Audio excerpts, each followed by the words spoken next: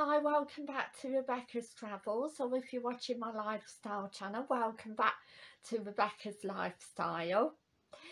Today I'm going to be doing a Travel News Worldwide 10 Exciting Facts, July 2021, Part 6. Just before we jump right into it, if you could subscribe to my channel, it's free. It's the red and white subscription button, and also click the notification bell on both my travel and lifestyle channel. I upload 5 times a week, and also if you can click the join button if you want to join my memberships for extra perks that start from 99p per month. Also, I would be really grateful if you press the thanks button and donate either at £2, £5, £10, £50, however much you would like to donate to my travel channel to bring better, say, lighting and camera, etc. So there's more exciting content. Be really grateful. And that is just a one-off payment. Also today in the UK it's lovely, and it's been lovely and sunny. It's also been cloudy but mostly sunny. It's still sunny outside now, and it's so really good weather today. So the 10 fantastic latest facts are from breakingtravelnews.com, where I've got my information. You can also read more about these stories on breakingtravelnews.com. So we kick off with number 1, which is Airlines UK, jobs put in danger by the slow aviation reopening. Airline news. A report commissioned by the Airlines UK shows that critical aviation jobs are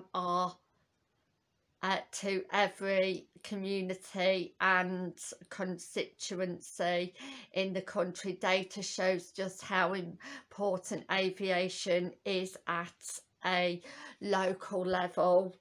Again, it's really sad news, but I really hope that, again, travel industry can get through it, and people obviously don't lose their jobs. Moving on to number 2, Heathrow Airport continues to feel the full force of the COVID-19 airline news. Heathrow has now seen a cumulative, excuse my pronunciation, losses from COVID-19 at around 2.9 billion, according to the latest results from the airport. Revenue fell by half in the last 6 months to June, down to 348 million. Again, I hope in the future it recovers as quickly as possible, and again I really hope that jobs are not again at risk, or jobs go, because again it'd mean more people out of work in the UK, and will be on trying to survive on benefits. So I really hope it can recover as soon as possible. And number 3, IATA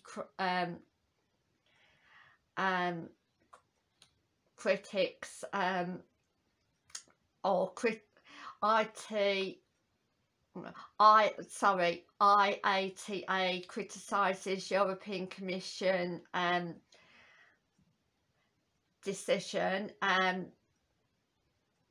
The International Air Transport Association has branded the European Commission decision to set winter slot use threshold at 50% as out of touch with reality.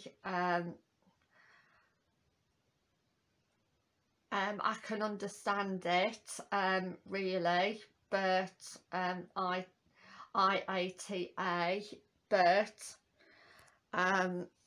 again, I really hope things will get better in the future.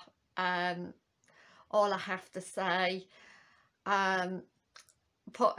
Moving on to Norwegian Cruise Line returns to operation in Greece. That's the cruise news. Yes, that's really good news, and good luck to Greece and Norwegian Cruise Line. Number 5, Sky Princess arrives in Southampton ahead of summer season. So that's really good news. And Ryanair looks at number 6 to summer 2022 for aviation recovery. Hopefully, fingers crossed. That's again the latest airline news. Also, number 7, Riviera Travel Chief commercial officer is to leave. I hope he's replaced with someone soon, hopefully. And